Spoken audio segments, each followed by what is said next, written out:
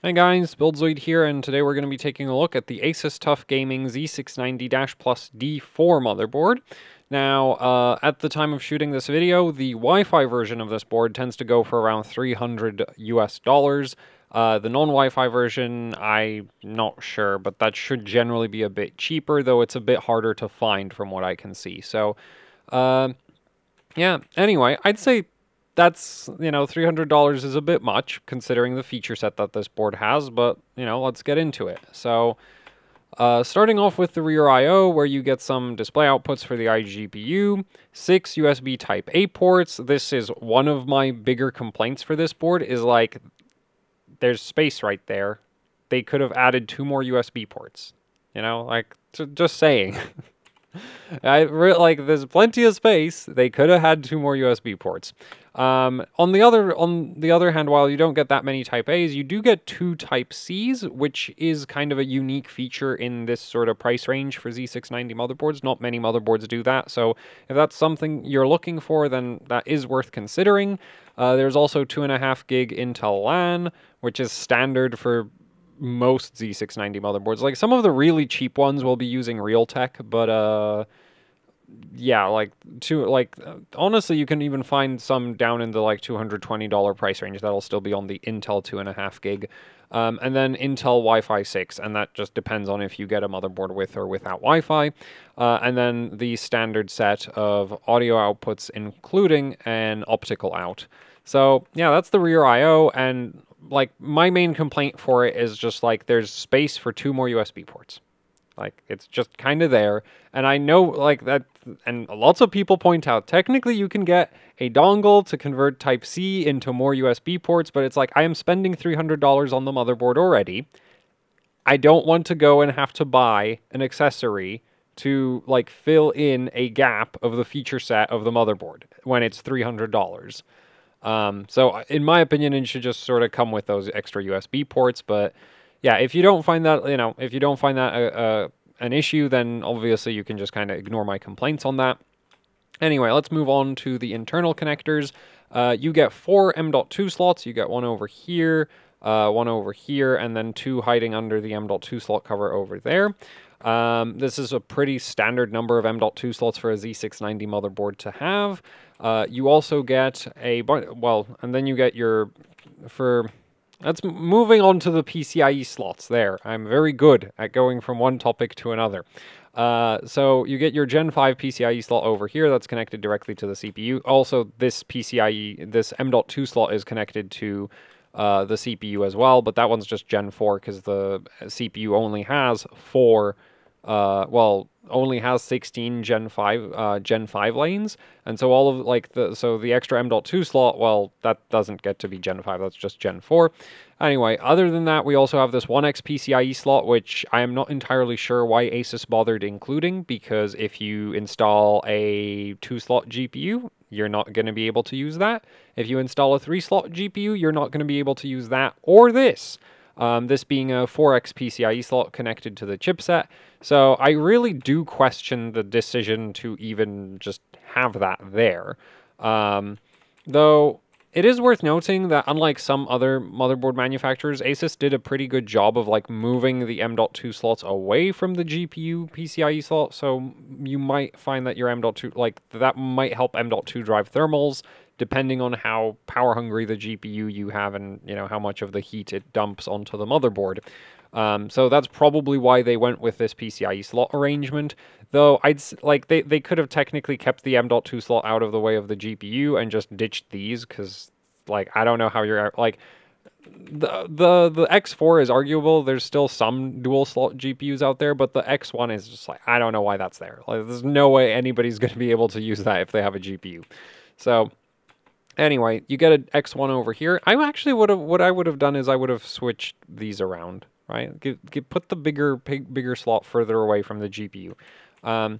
Anyway, and then you get an X4, a full-length X4 connected to the chipset as well. There's a clear CMOS jumper right over there. You shouldn't really have to use it. The auto recovery on this motherboard has, in my experience, been very solid so far. So, yeah, the one time you would have to use it is if you load in settings that are just barely unstable enough that you can get into the BIOS and then like not save any changes. And I've had that happen. Like I'd have memory settings where it's like I can get into the BIOS. I can't save and reset though because it'll crash the moment you try to change any settings. In that case, the auto recovery does fail, and so that's when you'd have to use that jumper. But otherwise, yeah, you shouldn't really have to use that very often. You do only get 4 SATA ports, which, like, I know SATA ports aren't that popular these days, but the vast majority of Z690 motherboards has 6 SATA ports, and this has 4. I feel like they really could have taken the plastic that they used over here for that useless PCI slot and given you 4 more SATA ports instead. But, yeah. No, you just get four SATA ports, and the space that would have on other motherboards been occupied by more SATA ports is occupied by RGB. So great priorities there, ASUS.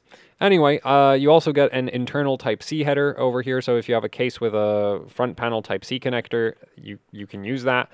And then there's some color-coded troubleshooting LEDs over there. Yeah, that's kind of it for the functionality on this board. And like there is a lot of M.2 slots on this board, but that's kind of standard for Z690 motherboards. Like you really don't need to look too hard to find, like actually I'd say most Z690 boards have 4 M.2 slots. So yeah, that's not really a unique feature. I think really the only thing that's kind of special about this board in this price range is the 2 Type-Cs in the back. Everything else is just kind of like, yep, there's plenty of other boards that do that too, and some of them arguably have better PCIe slot arrangements, though it depends on how big your GPU is. Anyway, let's move on to the power delivery. So for power delivery, you do get an 8 plus 4-pin power connector setup. You can just ignore the extra 4. Like if your power supply doesn't have the necessary connectors to plug in that extra 4-pin, don't worry about it. The great thing about 12th gen CPUs being manufactured on the new Intel 7 manufacturing process is that they pull less power than their predecessors. And ASUS is using the high current variant of the 8-pin power connector. Right, you can see that the pins are all nice and solid instead of just sort of little metal tabs sticking out the back of the board. And so this variant of the 8-pin power connector can actually handle easily in excess of 400 watts. So basically with any CPU that you can stick into the socket, you don't have to worry about that. Like you don't have to worry about the power connect, like the extra 4-pin power connector. That's really there more to make you feel better about the power delivery on the motherboard rather than to actually do anything. It's actually kind of funny how if you go far back enough in time, it wasn't that uncommon for like HEDT motherboards, which would run significantly power hungrier CPUs than what we have right now, only having a single 8-pin power connector. And not even using the high current variant of the 8-pin power connector, which is honestly, like, you know, looking back, is honestly kind of concerning. But yeah, so these days, especially with 12th gen, having the like solid pin 8-pin power connector, that's fine. Like you don't need to worry about the extra 4-pin. In fact, I've basically been like. I've not been bothering to plug in the extra 8-pin power connector during my 12900K testing. There's just absolutely no reason to do that. It makes no difference to overclocking, and yeah, it's not like the connector's going to melt or anything. So anyway, let's move on to the actual VRM itself. And this is a rather standard, very cost-optimized ASUS affair, which might sound like an insult, but the thing is, this is just how ASUS do with their VRMs, and it works fine. Like, you know, it's not like they're cutting every corner that is totally okay to cut. So what do well, we'll get into that, and most of it happens on this voltage regulator right here. But anyway, so we got VCC in down here. Then the rest of this is, well, most of the rest of this is VCore. And that's a 7-phase VCore, and I know it looks a hell of a lot like a 14-phase, but we'll get to that. And then we have the iGPU rail over here, and that's a single phase. And there's nothing weird going on with that because, well, it's just one phase, and it looks like just one phase. So that's the sort of arrangement of the power rails on this board. The controller for vCore and iGPU is this chip over here, and this is an ASP2100, and I have no idea who makes it, but I do know it's running in 7+1 phase mode. And the reason I have no idea who makes it is because this is one of those ASUS rebranded DigiPlus voltage controllers. And so it could be an intersil, it could be an international rectifier, it could be I think Rich Tech is what they use on a lot of the really low-end boards. So it's kind of like, yeah, it could be pretty much anything. I'm like, I find that kind of annoying, but at the same time, I've also not really ever had I've not tested an ASUS motherboard that would do really badly in terms of voltage regulation, so I'm not particularly concerned about what flavor of rebranded voltage controller ASUS decided to go with. Now then, it is running as a 7-phase here, so basically each phase is made up of, and I really need to figure out a better way to do that. Well, no, we can do it this way. Yeah, I can just crank up the spacing. So you have your phases split up like that, basically. Right, and like technically this isn't anything. There's nothing there, but yeah. So there's the phase splits in the VRM here. And so the idea basically with how this works is that the voltage controller sends one PWM signal, and that PWM signal goes to 2 power stages at the same time. Now, the power stages do not share a switch node, but for all intents and purposes, the inductors end up being in parallel, and so you end up with one phase. Now, the reason why you would do this is it costs less than having doublers, it costs less than having a 16-phase controller, which, you know, these days is actually a thing. Actually, it's a 20... Well, no, you could get a 16-phase, you could get a 20-phase. There's lots of options, but this is cheaper, right? Like, you can just buy a simpler, cheaper this probably tops out as an 8-phase controller, which is sort of where the reasonable voltage controllers stop, right? And from above, everything above that gets very expensive. And so yeah, so you get to use a cheaper controller, and by putting the 2 power stages and inductors in parallel like this with them sharing the PWM signal, you basically double the current handling capacity of that phase. So yeah, like from the perspective of adding more power handling capacity, there's really no downsides to this. Like, there's no, oh, this is going to be like significantly less, well, it might be slightly less efficient than if you perfectly current balanced every single phase like every single power stage individually, but that's really not necessary, especially when you're using power stages as overkill as what ASUS has here. As the power stages used are SiC 659s, which according to ASUS are nominally 80 are 80 amp power stages. And I say nominally because basically any power stage rated for more than like 35 amps is not realistically supposed to be run at its nominal current rating, because technically if you have like enough cooling, and that's where the whole issue comes into, you can run a 60 amp power stage at 60, like you can run 60 amps through a 60 amp power stage. It's just that realistically you never want to do that because the efficiency will be absolutely horrible and it'll be producing a ton of heat, and you're going to need an insane cooling system for it. And this is even more so true of everything rated above 60 amps. And sort of like at 35 amps, the power stages like top out at reasonable heat outputs, so you can kind of run 35 amps through a 35 amp power stage. The efficiency still isn't great, but because they're not actually, you know, regulating that much power, it's not that much heat that you have to deal with. But when you're regulating, you know, when you're running 80 amps through a power stage, even if the efficiency is like 85%, that is a lot of heat. And so, you know, and the reason, like, and honestly, this isn't even the most like extreme example of this. There's 105 amp power stages now, and it's just like, yeah, you'll never run 105 amps through one of those in any reasonable operating scenario. It's just not practical to do that. But anyway, these are still going to be extreme, like, the fact that they're nominally, like, so the nominal current rating is more like a performance class than it is an actual practical, hey, you can run 80 amps through each of the power stages in this VRM type of deal.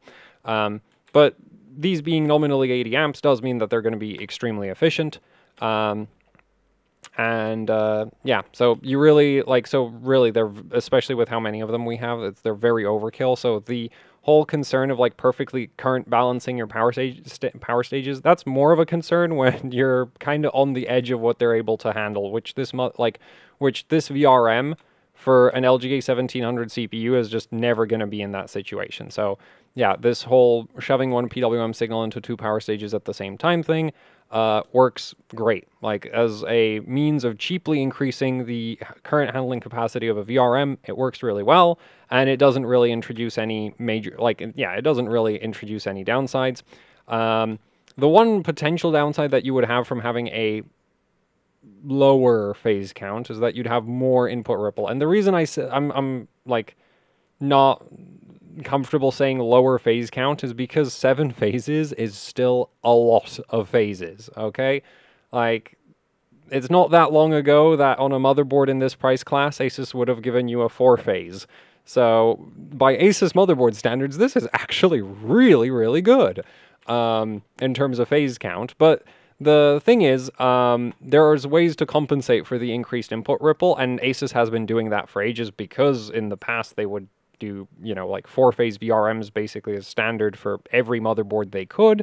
And so the way you would compensate for that was to just have a lot more input filtering capacitors, and ASUS is still doing that. So yeah, because the thing with the extra input filtering capacitors is that they also are beneficial in terms of improving the VRM's transient response. So it's kind of a situation of like, well, we want the extra, like, you'd want the extra input capacitance for transients, and then it also reduces the ripple, and so you don't, like, it'll also reduce the ripple if you're running a low phase count, so now you're less, you know, it's less necessary to run a high phase count VRM, and so ASUS VRMs generally have a lot of input capacitance and then relatively low phase counts compared to their competitors. I'd like 7 is not low. Like 7 is a lot of phases.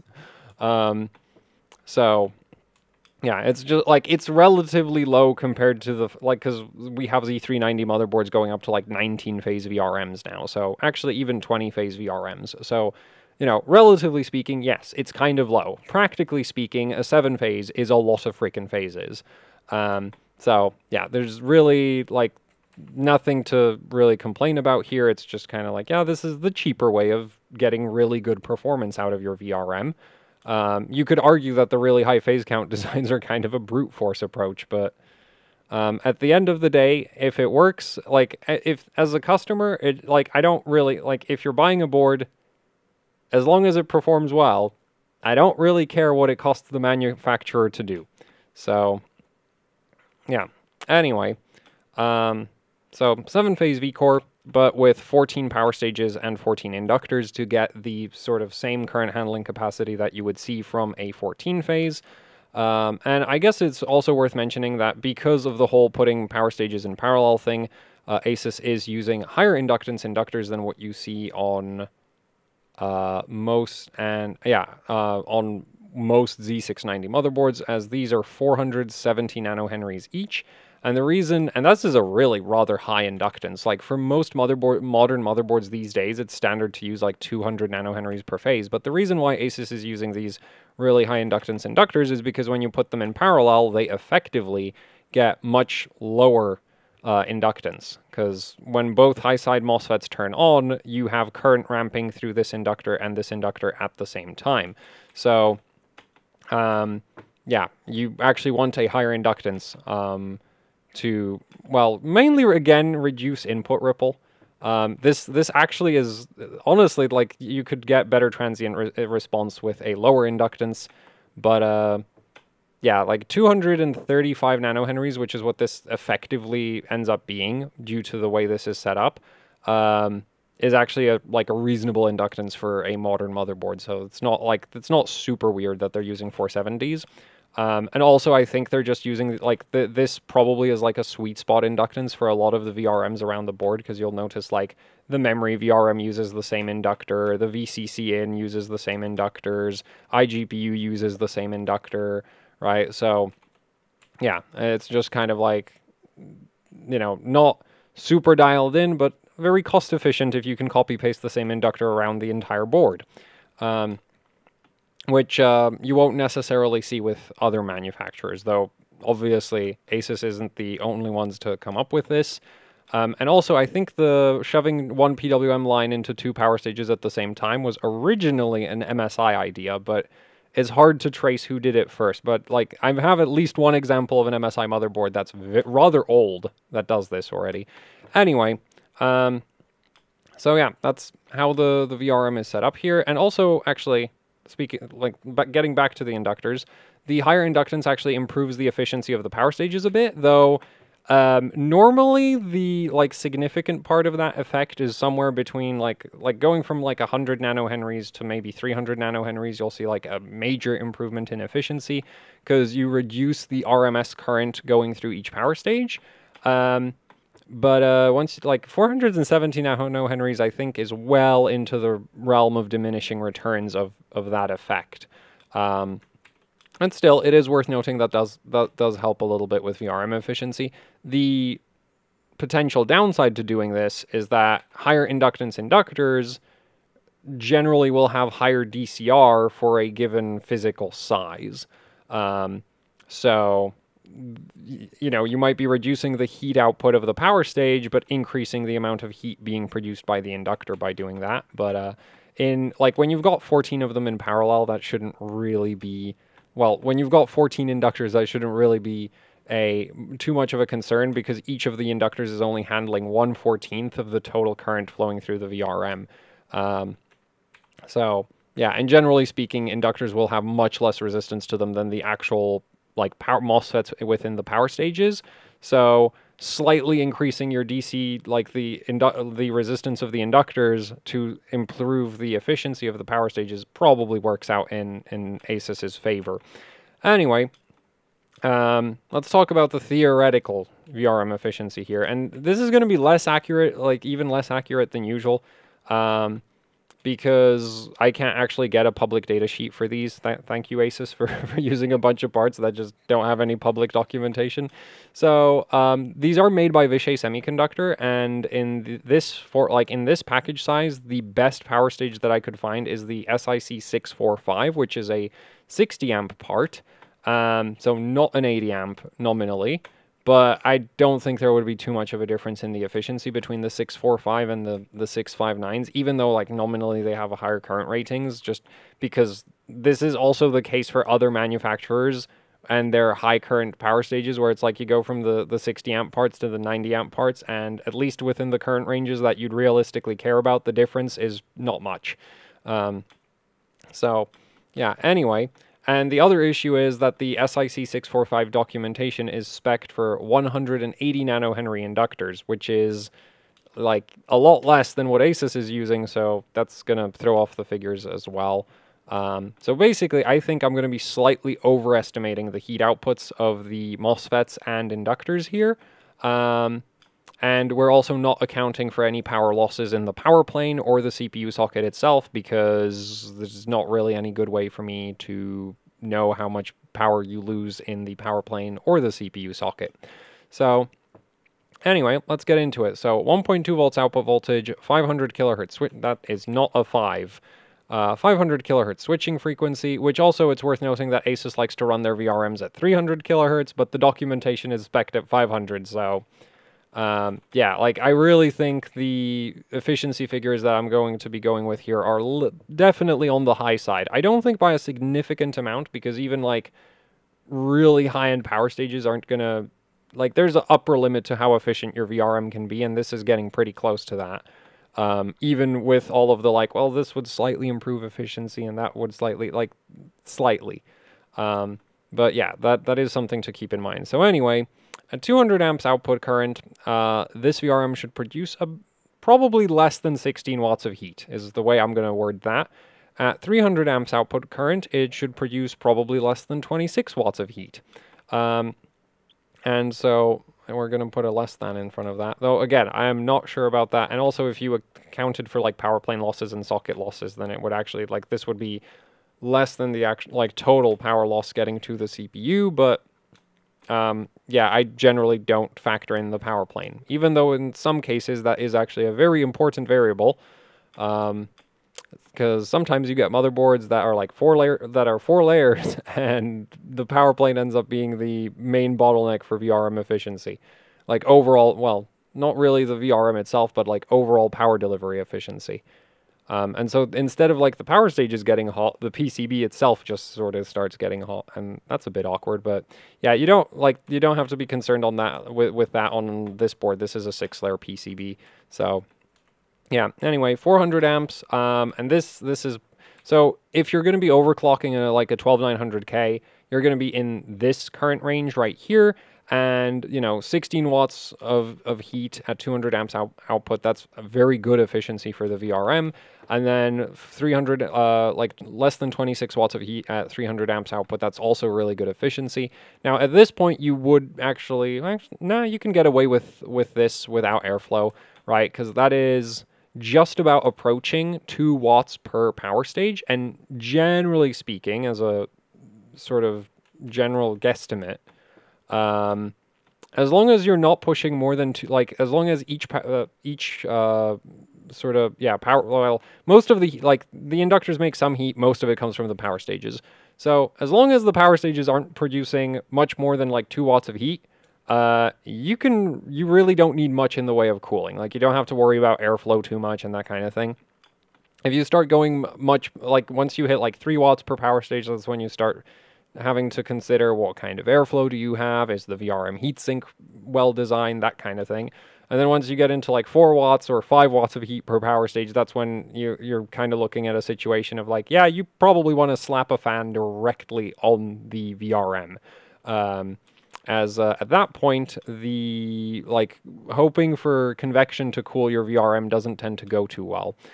Anyway, so yeah, in the 200 to 300 amp range, which is where like a heavily overclocked 12900K will run, and that's maxed out. Like, if you're just playing games or something, you're going to be pulling even less current than that. But if you're running like Prime 95 or, well, Prime 95, Cinebench doesn't, like, Prime 95 pulls like 20% more current than Cinebench does, so we'll just go with Prime 95. Yeah, if you're like maxing out the load on your CPU, you're going to be in this current range, and the VRM will handle that just fine. So this 400 amp figure is more sort of just for fun than it is for any real world usage scenario. And that, like, even like potentially if you wanted to take this motherboard on LN2, like, the VRM would still have no problems with that, because the 12th gen CPUs actually scale really well with liquid nitrogen, so their power consumption doesn't get absolutely insane when on LN2. So anyway, 400 amps output, the VRM would produce less than about 40 watts of heat, and then 500 amps output, it should produce less than, actually, I'm not sure at this point if it would be less than, like, with 500 amps output, the inductors might start being a major bottleneck, maybe. But okay, so we'll put a roughly in the front of that. So what is that? There we go. Roughly 59 watts of heat, and ultimately these are sort of like, these are purely theoretical figures. There's not really any scenario where the motherboard will have to ever supply that much current to a 12th gen CPU, and that includes liquid nitrogen overclocking, because on LN2. It is actually possible to get 12900Ks to pull in excess of like 400 watts of power, but they're doing it at much, much, much higher voltages than what you would be seeing during regular use. So, yeah, you know, you're not going to be hitting 400 amps at 1.6 or 7 volts. You're going to be hitting maybe like 300 amps at around 1.6, 1.7 volts, which is still a lot of power, right? That's over 400 watts of CPU power consumption, but it's not like, you're still not hitting 400 amps. So anyway, it's kind of that. It's also worth noting that on liquid nitrogen, people generally do not run Prime 95.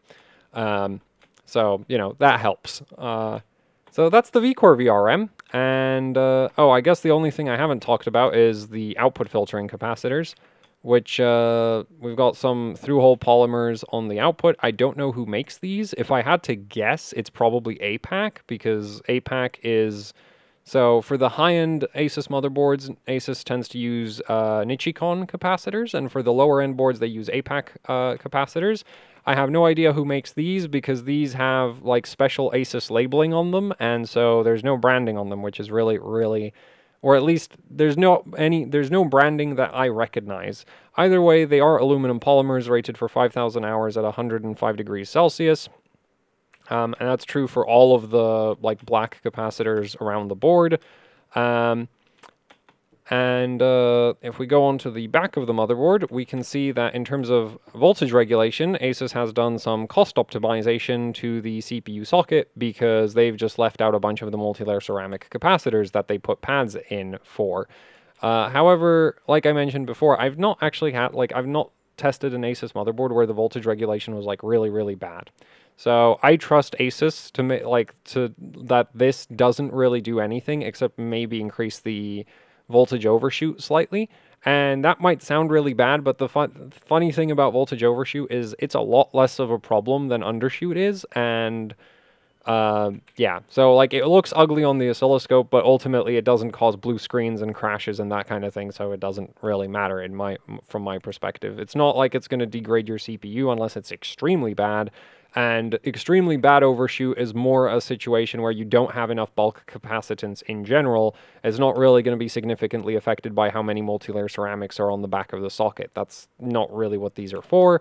And so, yeah, I'm not very surprised. So, I mean, this is a $300 motherboard, so I think they could have paid for the couple extra multi-layer ceramic capacity. Like, you know, I don't think it was necessary to remove the multi-layer ceramics from the back of the board. At the same time, I don't think it necessarily makes that much of a difference.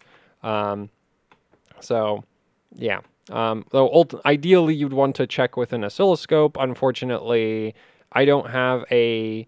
for Z690, I don't yet have a method of doing that. That wouldn't be biased towards certain motherboard designs, mainly motherboards that don't, you know, empty the back of the CPU socket. So, yeah, so it wouldn't really be fair for me to like measure this motherboard and compare it against some of the other Z690 motherboards I have, because the other ones have a lot more capacitance on the back of the socket, and that would probably lead to them like overperforming relative to what's actually happening at the like CPU level, because obviously what matters is the voltage regulation at the CPU, not so much what happens on the back of the motherboard. Anyway, so yeah, that's the V-Core VRM on here, and like, yes, there's a lot of cost optimization here, but nothing that would actually harm the performance of the VRM or negatively impact overclocking from anything that I can immediately see. I mean, the lack of multi-layer ceramics on the back of the socket is kind of like, that might slightly make voltage regulation a little bit worse, but I really... Like, from my past experience with ASUS motherboards, I'd be very, very surprised if ASUS didn't know exactly what they were doing when they removed those. I don't think it was just like, oh yeah, we're just going to remove these to save a couple cents and, you know, it's going to screw over overclocking. That's not what they do. Anyway, like, they still did it to save a couple cents, but they're full, like, they know what the side effects of it are going to be. Anyway... let's move on to, well, I guess the iGPU rail is worth mentioning. That just uses another SICK 659, and yeah, that just kind of exists. I don't know how much power the iGPU needs. I also don't really care. As far as I know, most people just use it for video encoding, and I don't believe that even loads the entire iGPU core, so yeah, you don't really have to be too worried about that. And then the VCC and rail. So here we have like extreme cost optimization, at least compared to most other manufacturers in this price range. Because most other manufacturers, at least as far as I'm aware, well, I'm not sure about ASRock, but MSI and Gigabyte both use smart power stages for their VCC and rail. ASUS over here is using a high side MOSFET, a low side MOSFET, and another high side MOSFET, and another low side MOSFET, 2 inductors, and these are all connected in like one big blob together, so that, yeah, like this is all just connected together because that is the cheapest way to implement a high enough current VCC in VRM. So the MOSFETs in use here are the 4C10B. So 4C10B, and this is a on-semiconductor MOSFET. This is a like ASUS specific variant of the 4C10N. The 4C10N is kind of the absolute bare minimum of MOSFETs that you will generally see on a motherboard. And then the low side FETs are 4C06N 6Bs, which is the exact same situation. This is like, you're not gonna... Actually, no, it's not true that you won't find motherboards with worse low side MOSFETs on them, but these are like second to the bottom on the list of MOSFETs that I've encountered on at least motherboards from manufacturers whose names you would generally recognize, right? So, yeah, these aren't, like, neither of these MOSFETs is particularly great. If these were being used in vCore, I would be very upset about that. But they're not on vCore, they're on VCCN, and VCCN is a relatively low power rail. It outputs 1.8 volts, so the amount of current that it needs to provide to the CPU is rather low, and so it makes perfect... Like, honestly, I'm surprised that so many other manufacturers use smart power stages for VCCN. Because, yeah, like, this makes perfect sense. Like, it's not a high power rail. You don't need a crazy high efficiency on it. Like, ultimately, the operating temperature of this is going to be more dependent on the operating temperature of the vCore than it is on itself. Like, yeah, this is totally sensible. It is still very much cheaper than what you see on most other Z690 motherboards in this price range, but there's no downsides to doing this. It's just kind of like, yep, ASUS cost optimization at work. And the controller over here is a NCP 81270, and that is a single phase controller from On Semiconductor with integrated gate drive, so it drives the MOSFETs directly. There's no driver IC, which makes sense. Like, you wouldn't need a driver, like, you wouldn't use a you wouldn't use a controller that needs a separate driver IC in this kind of situation. Like, single phase controllers with built-in drivers, or even you can get even up to, I think, like four phase controllers with all of the drive circuitry built directly into them. So, yeah, this makes perfect sense. And then we have two more of the same inductors that we have for vCore, because like ASUS already bought like 15 of them for the iGPU and vCore. Why would you buy a different inductor? Though it is worth noting that since these all share, like, these are all connected together, what you could do with this motherboard, not that you should do that, you could remove both of these inductors and replace them with a inductor of equivalent specs, and the motherboard would run just fine. So basically, if you found a 235 nanohenry inductor with the same saturation current and like DC resistance, you could replace these two inductors with one inductor. It wouldn't make a difference. Now, the reason ASUS didn't use one inductor is because they're already using these 470 nanohenry inductors everywhere else, so it's just cheaper to keep using those instead of, like ordering a specific inductor just for that one rail. Anyway, so nothing really to complain about with VCCN. Like, I'm not, like, as much as I've been kind of, like, these aren't great, like, as much as I've said, like, these aren't great MOSFETs, the thing is VCCN really doesn't need to provide the CPU that much current, and so I'm not even bothered to calculate what kind of efficiency this VRM would get. Though it is worth noting, I am much better at calculating well, yeah, for something like this, the calculation would be more accurate, but also it's just kind of like, less important. Anyway, I guess we could also mention the memory power, which is sort of like half a VCCN. And nah, it's more like 3/4 of a VCCN. No, okay. It's not, kinda. 2/3 maybe. So you've got your inductor, of course, and then you've got a high side MOSFET, and then two low side MOSFETs. And it's the same set of MOSFETs again. And the controller is, I believe, this chip over here. And I didn't write down what it is. Good job, me. So, yeah, but that's going to have integrated gate drive again. So, anyway, that's the memory power. now let's talk about, I guess, the memory topology. So this board uses like as I mentioned earlier, this is a 6-layer PCB.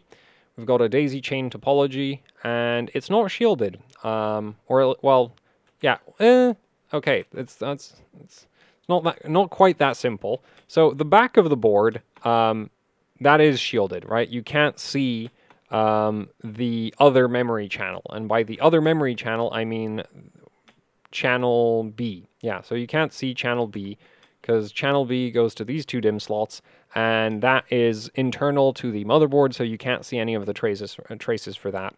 The A channel, however, is just sort of running on the very top layer of the board, and I don't know if this has any negative side effects, because so far this board has been the easiest when it comes to memory overclocking for me to work with.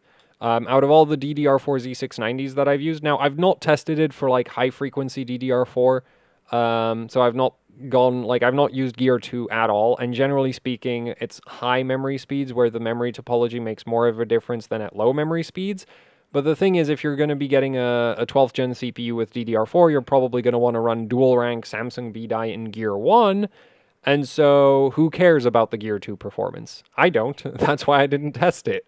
So, you know, it's like if you're going to be running Gear 2, you should be going DDR5, and if you want to run Gear 1, well, you get DDR4. Like, if you're on DDR4, you're going to be in Gear 1.